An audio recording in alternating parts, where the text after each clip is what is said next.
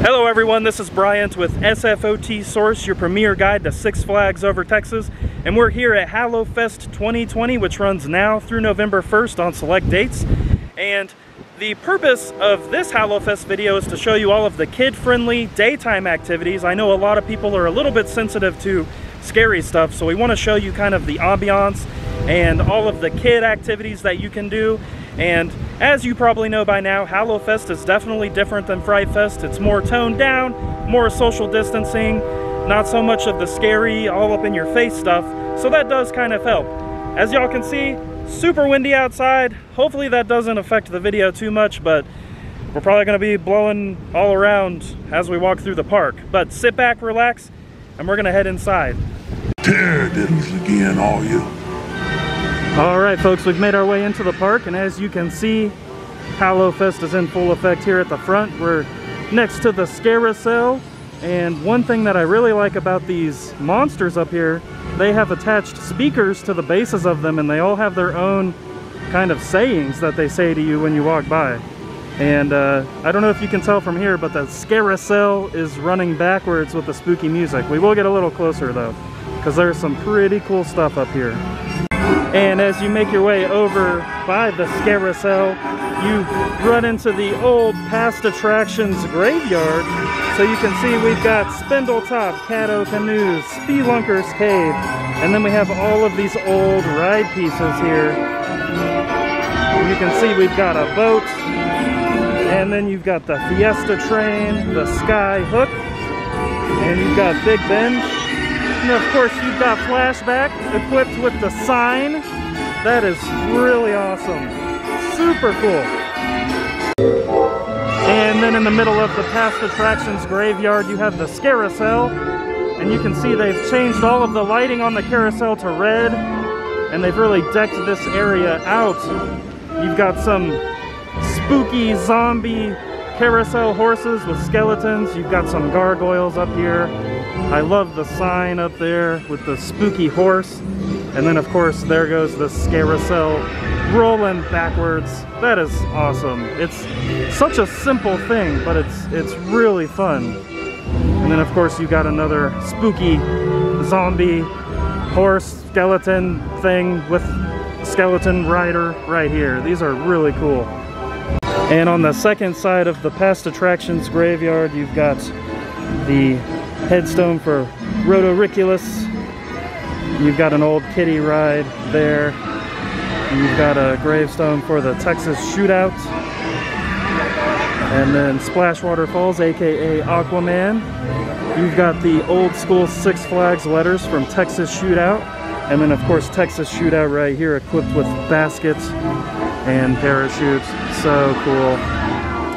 And then you roll this way. This looks like a airplane from Red Baron. And you have the Skull Island headstone back there.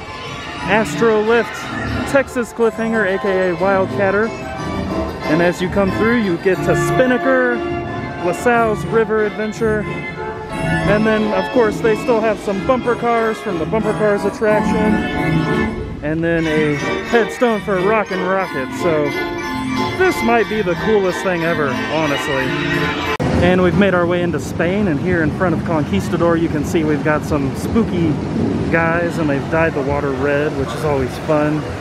And we have kind of shown y'all this other stuff, but this big crate that was here last time now has a monster and a skeleton on it. And then they have a couple of these kind of tree types of deals hanging out too, so just a few hints here and there, but it's looking good. I also wanted to point out that if you all order food on the app, they are doing some secret hidden menu items, and app is being very slow today, but I wanted to show you all a couple of them. So if you go to All American Cafe, there's a couple things here. You can see that they still have the Cheese Force bacon burger with fries, which is a bacon burger with cheese and macaroni and cheese on it, which sounds crazy. And then you can see there's a secret menu item, the Western Patty Melt with fries, and that's pretty good. It's a juicy patty sandwich between 2 slices of Texas toast with 2 slices of Swiss cheese, onion rings, barbecue sauce, and a side of fries. Oh my goodness. 1,720 calories. So, oh, and you can add cheese to your fries for 99 cents. So that's really nice. And you can see that's a meal on the dining pass. And as we continue looking at the secret menu items, the limited time offers, I believe, are for Hallowfest. So you can see Sriracha boneless wings with fries. And then on the secret menu at Ma Hunkle's, you have the buffalo chicken potato wedges, which are probably potato wedges just sauced to death, but sounds super delicious. And that's a meal on the dining pass. And at Oliver's Tavern, for limited time, they have the Southwestern chicken sandwich with tater tots. And they said this was only lasting through August, so it looks like this thing is just going to keep on going. And then on the secret menu, you have the Philly quesadilla.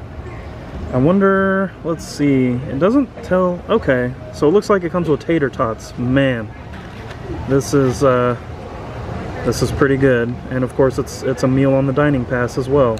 All right, folks, and as we wind around towards the lower Texas section, towards New Texas Giant, you run into the brand new Hobgoblin Bridge Scare Zone, and you can see they've moved these huge statues over here. You've got cobwebs all over the bridge, and then of course you've got this statue over here. So I wonder what kind of spooky things will happen here at night. But as you can see during the day, very tame. And our second scare zone is here in the Old South section near Runaway Mountain and Southern Palace. This is Purgatory, so you can see all of the theming up there. You can see the crazy exorcism stuff. You've got exorcism stuff up here on the tree, and just lots of cobwebs. And yeah, they've kept them pretty wide open and pretty simple. For those of you who want to come out here during the day, I feel like it's a very tame kind of experience site-wise. You don't have a lot of gore, a lot of really scary stuff, so definitely pretty children-friendly.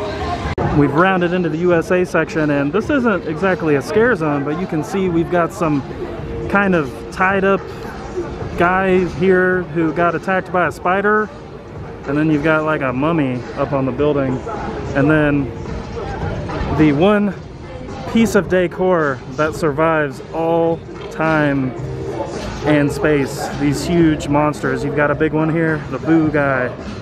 So these have come back. I really think they've done a good job with just kind of the ambient decor. It's not too crazy, but I do think they spent a little bit more attention on it because just, you know, it's more of a centerpiece now. You can see as we make our way further down into the USA section towards Pandemonium, all of the fencing and trees have been covered in cobwebs. I love when they drape the cobwebs over the pathway. I don't see any kind of specialized lighting out here, so I don't know how well this will kind of show up at night, which kind of is another good benefit of showing you this during the day, so you can see. But you've got more people kind of hanging out up in the trees up there, not having too good of a day, so no good. But we are about to be at the next scare zone. All right, and right across from Justice League, you run into Toxic Danger, which is our third scare zone.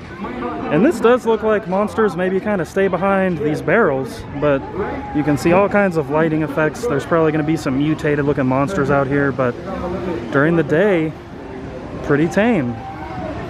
And I do like that they're using this big truck again. And it does look like there's lots of special lighting effects out here. So I am very excited to see what this stuff looks like at night.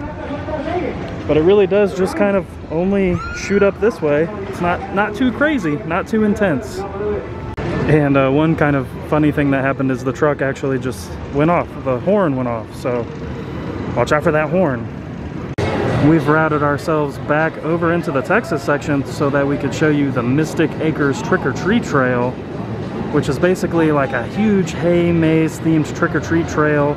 And there are characters throughout the trail, and you actually can take pictures with them. They give you candy. This is really good. I mean, really, really nice. So we're gonna have to look at it a little bit more in depth.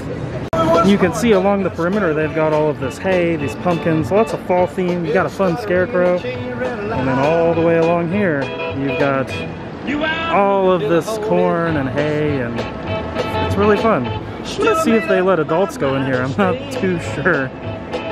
All right, y'all, and as you kind of have to walk past it like you're going to Oil Derrick over here, and the entrance is actually on this far side. And you can see here, we've got a big old tractor with a skeleton on it. I know the sun's not playing nice with us, but I think the best part of this whole thing is right here. What in the world is that? And unfortunately, you have to be 10 or under to visit this, so this is truly a kid activity.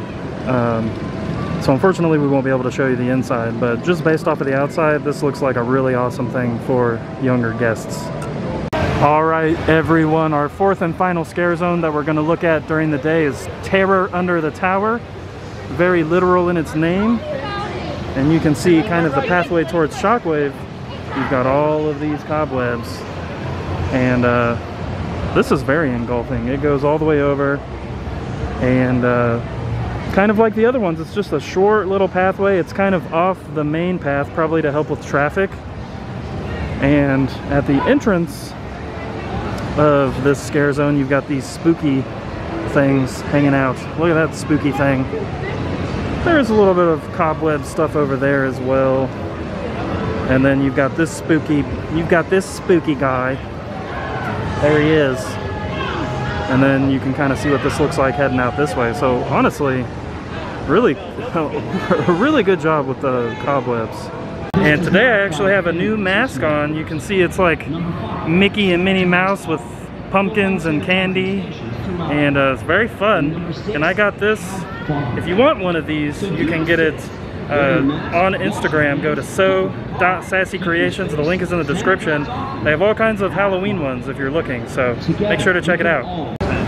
So, fair warning, if you are in the tower section by Cattle Lake Barge, this shack right here will jump scare you. Oh my goodness, it's really loud.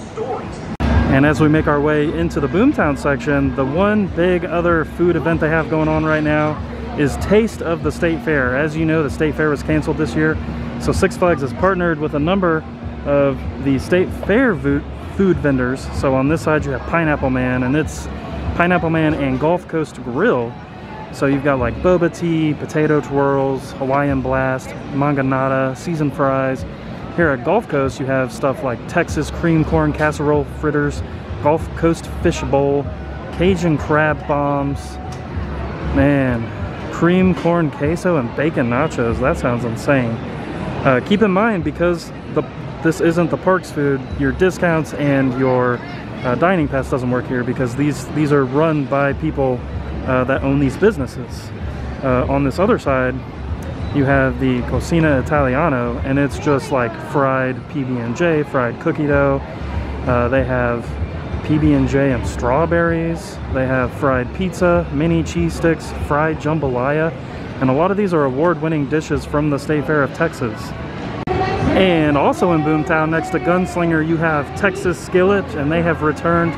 This is a big-time favorite here at Six Flags Over Texas during special events.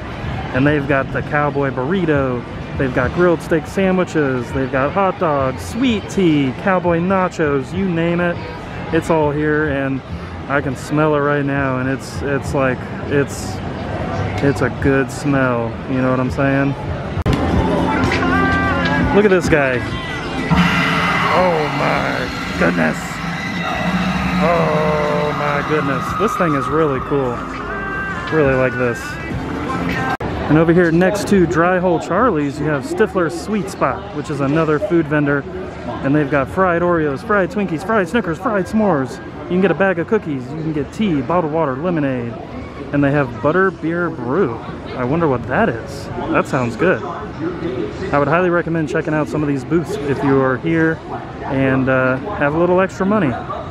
So along with the Scaricel and the clowns at Texas Giant and the big Yeti creature in Runaway Mountain, you also have these dolls that take over Runaway Mine Trains. You've got the dolls up there, and then of course in the hotel up there is a whole nother crazy scene. And I highly recommend y'all check out the ride during Hallowfest.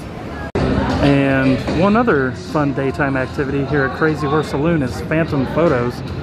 And basically what it is you can go in and there's a green screen set up and you can take spooky pictures. It does cost extra. It's $19.99 for a 6x8, and then there is also a $25 package. So if that's something that you're into, it looks like it's probably pretty fun. One of your other specialty food places is Doc's Street Grill here in Gotham City, kind of right next to the train track.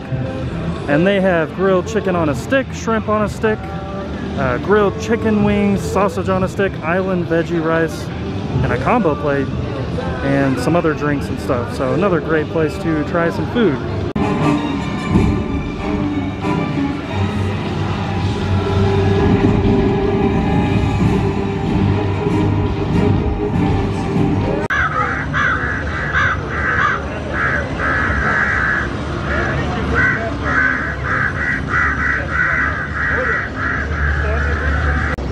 And even though nighttime has fallen here at Six Flags over Texas, we did kind of want to show you some of the kiddie area because they have these fun multicolored cobwebs and you've got these fun little blow-ups. But the cobwebs just kind of run all the way through here, and you can see just a nice little touch. I especially like them on that wall over there. And they've kind of tried to dress up that fence blocking the train track a little bit. But very nice, very nice. Looks good. Alright y'all, that does it for our daytime look at Hallowfest. And make sure you check out our nighttime video, which actually came out before this one. If y'all have any questions about Hallowfest or Six Flags Over Texas, please ask us in the comments below. Make sure to check out our Hallowfest 2020 guide at sfotsource.com. That link is in the description. That'll tell you everything you need to know about the event. We're also going to upload tons of images and stuff like that so that you can really get a good vibe of the event. Thank you all for watching, and we'll see you soon at a theme park.